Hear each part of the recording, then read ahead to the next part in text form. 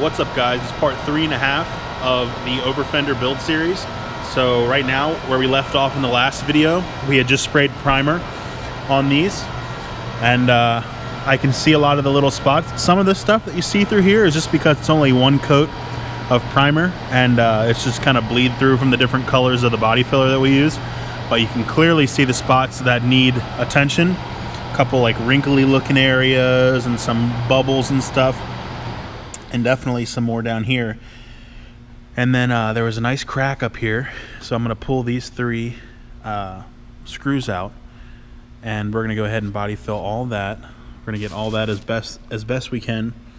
Get down here. This was like probably my worst area.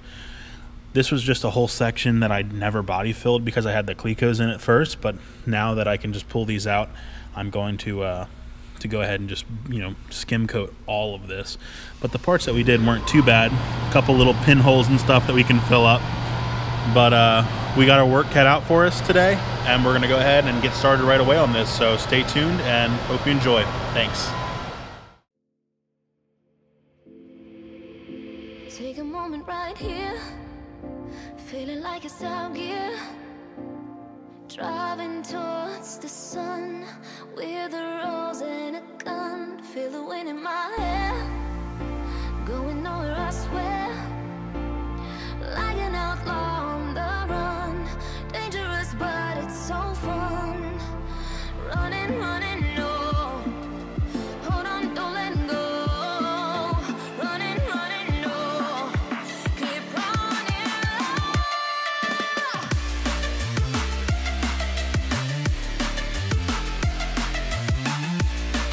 Alright guys, so right now we've gone ahead and we've pretty much coated the entire panel. Anywhere there was a divot or a dent, only spot I really have left is up here, so I'll get that in a second. Went ahead and covered the flange all the way to the outside with everything. I removed all the screws and then put them back in while the Bondo is still wet because they'll unthread themselves from the Bondo when it hardens. But that way I can keep all my hole positions, because I'd like to keep the screws in there when I make the mold. That way on the mold I'll have a clear indication of where I'll need to drill to have it line up with the holes that are in the car. So what we're going to do right now is let this dry up. You can see this whole area I covered really heavily because all these wrinkles and dents and cracks and stuff in there. The big crack that was up here. Now real quick before I forget, I need to go ahead and put the screw back on that one, so I'll do that right now.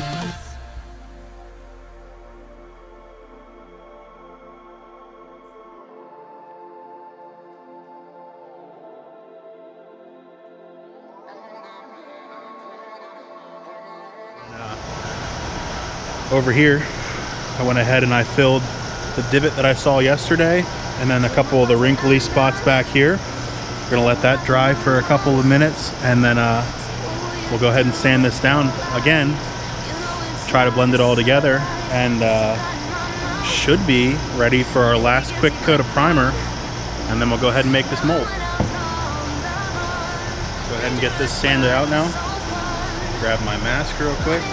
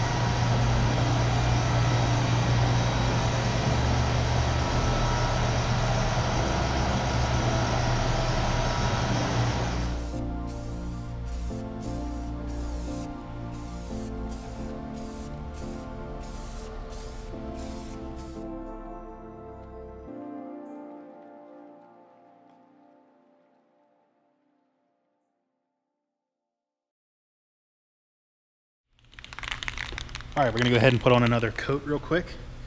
I had to swap over to a self-etching primer. I ran out of the other stuff that I had, but for this purpose, it'll make no difference. So we'll go ahead and get this guy finish coated so that it gets rid of any of the bleed through from the different colors of the body filler, and should be pretty good.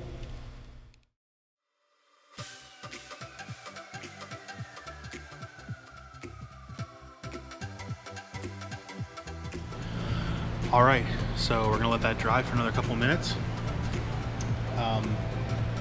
And at this point, we should be pretty much good to go. I'm gonna go ahead and run this over by hand with just like a 200 or lighter grit sandpaper, and just basically smooth it all back out. This is a self-etching primer. It's meant to be sanded once it's dry. And once it's perfectly smooth, blow it off for one last time, and then we'll go ahead and put our tool coat epoxy on. So stay tuned. We've let our primer dry, and I've just gone ahead and taken a red Scotch-Brite pad and wiped it down. So what I'm gonna do right now is I'm gonna tape off, like I said earlier, all the way around the part, so it'll kind of act like a release agent too, because anything in terms of quality-wise past the mold we don't care about, because we're just gonna cut that off anyways. But we definitely don't want our part sticking to the car somehow, like through a hole in the tape. So we're gonna go ahead and just tape off all the way around with one fresh piece. We'll do that real quick. And then some of the products that we'll be using here.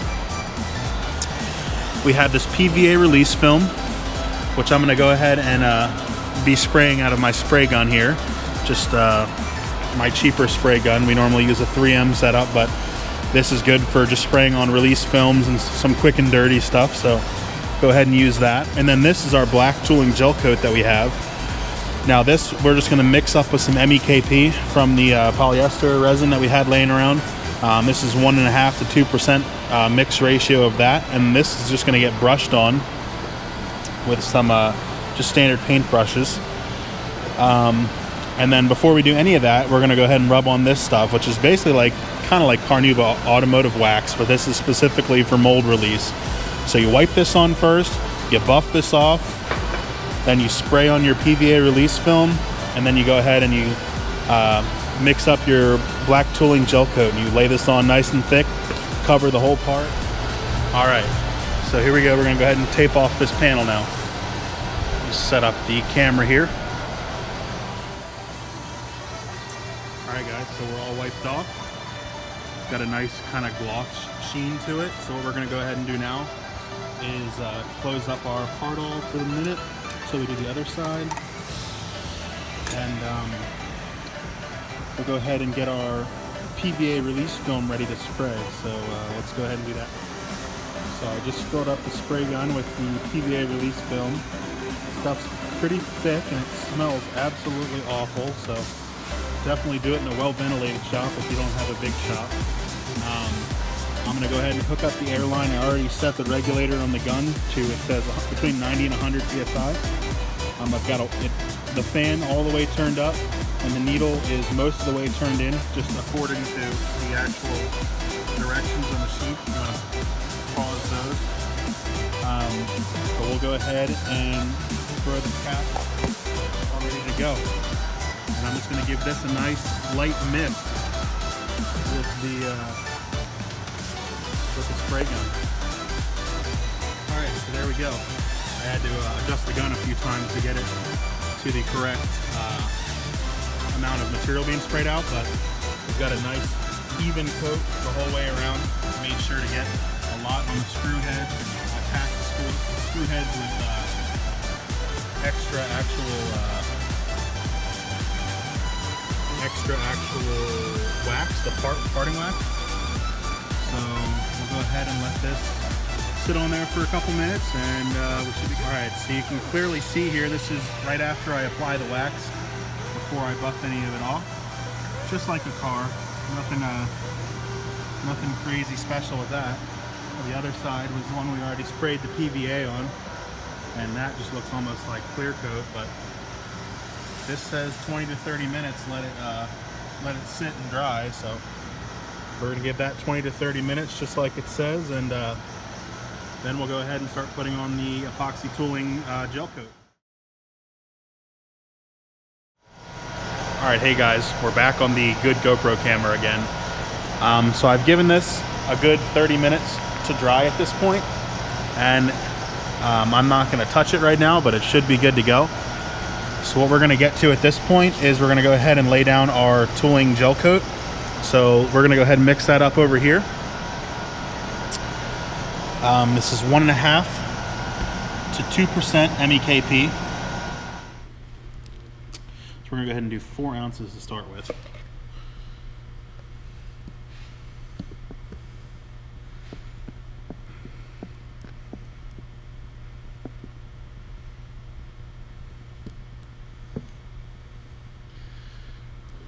Go ahead and wipe that off.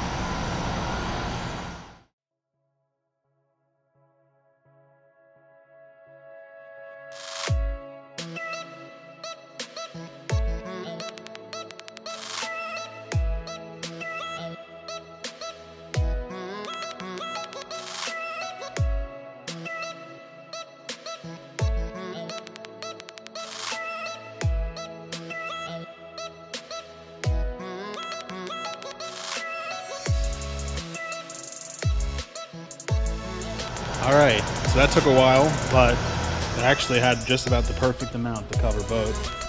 I'm going to read the instructions if we need a second coat or not, and I'll be right back. Hey guys, so now we're just waiting for the epoxy tooling gel coat to harden up. I think we got pretty decent coverage on it. A little bit of a scramble there at the end to try and get it all covered nice and thick on both parts, but I think I got it. Here's the other side.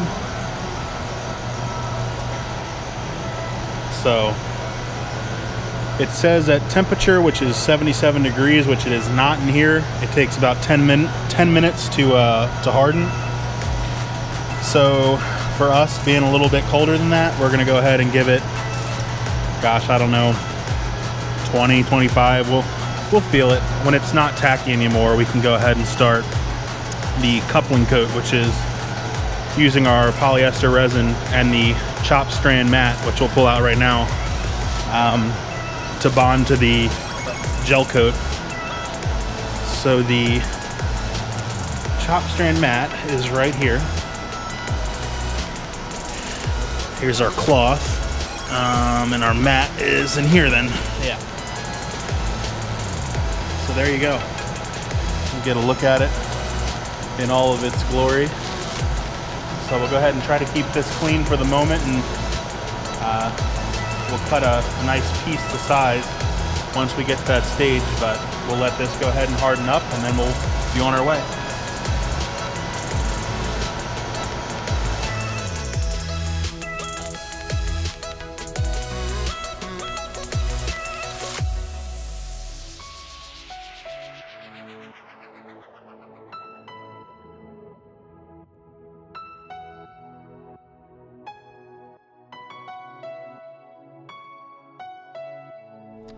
Alright guys, so I've just gone ahead and mixed up the next coat of resin.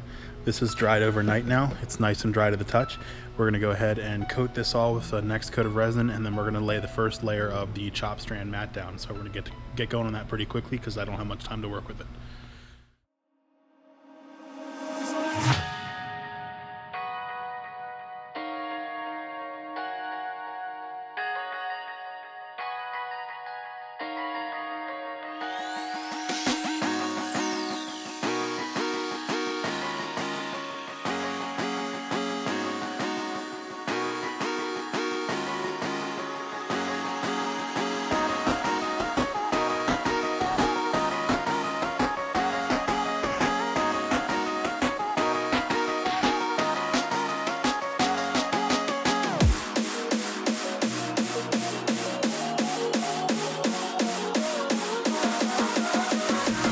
Alright, so that was kind of a mad dash to get that done.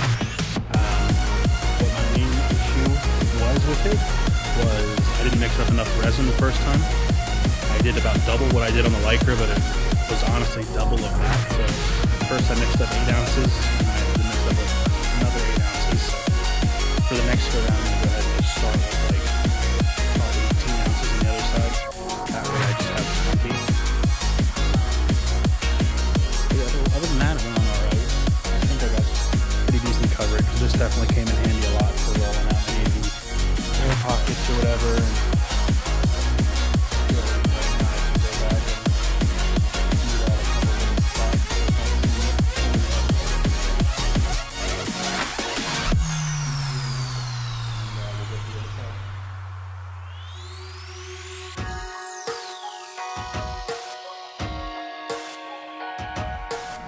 Alright, so we've learned from our mistakes last time.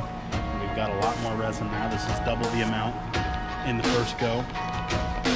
We're going to repeat the same way we did the last side. I've gone ahead and cut the pieces to size this time beforehand. I found on the last side that was actually pretty tough to get it to lay flat when there's a lot of extra material hanging. Once the gravity wants to pull it a different way, but if we cut it a little bit closer to the edges, they wanted to stick better. So what we did on this side is I went ahead and I cut a whole bunch of pieces beforehand, so they're all ready to go now before we start. We're just going to lay the one layer on this side again. We're going to do it the same way. We're going to wet the whole surface with the resin, and then we'll go ahead and lay down the mat and start wetting it through the same way we did the other side. The main thing was just getting the resin to be mixed up beforehand, so we don't have to pause halfway through that. That really kind of hurt us on the last side. We ended up squeaking it out all right, but don't like it to be so for ourselves a little bit this makes that really good. This is a lot of MEKP. This is 160 drops MEKP. Actually a little bit more than that because again it's not very warming.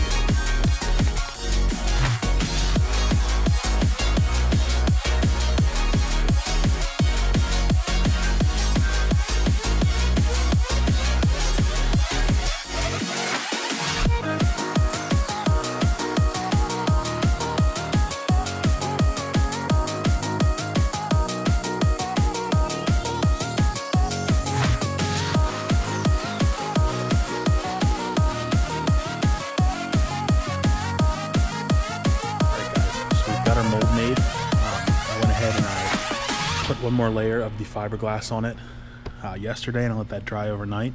Normally you'd want to do probably a lot more layers in this, but then since this isn't really a a tooling mold that we're going to use a bunch of times, we just really want to get one good part out of this.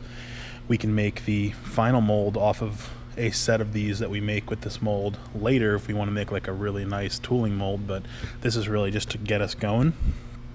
So what we're going to do now is we're going to go ahead and try and remove this and see how the release agent worked in terms of popping off our tooling gel coat. So we'll see how that works. I'll get the camera set up on the stand here and we'll time lapse through this. Hopefully this comes off as one piece. Stay tuned.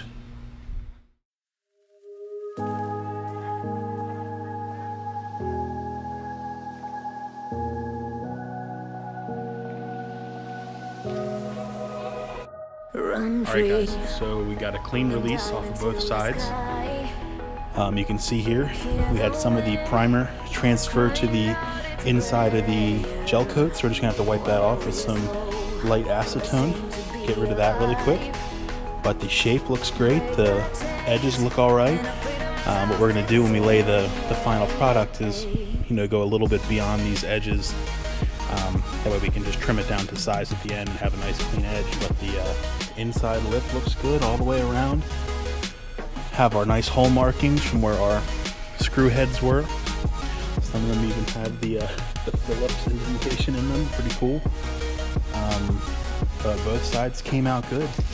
So at this point, just need to clean these up and then we'll decide what we want to do for our final project. If you want to do a carbon fiber final fender, or if you want to do a fiberglass cloth.